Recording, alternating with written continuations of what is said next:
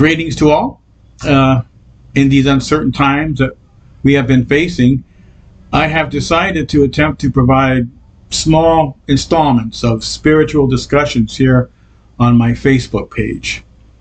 And I do this through Lisa's encouragement. I guess she figures that since I'm now retired that I need to be involved with people at some capacity. And she's right. Isolation from people in your life is not a good thing. So I would use this platform to share insights into biblical principles that may help us make sense of the world around us. And my approach is to integrate the Holy Scriptures into life's experiences to help apply the Bible to our personal lives.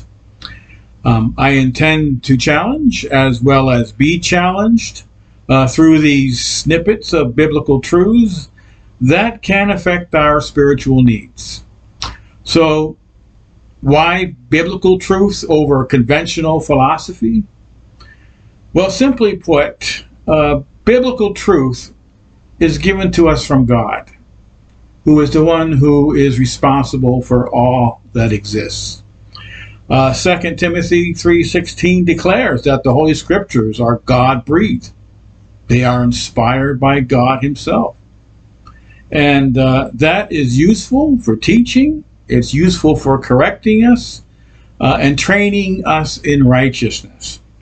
So why waste time with human philosophy when I can bask in the words and principles given to us by God Himself?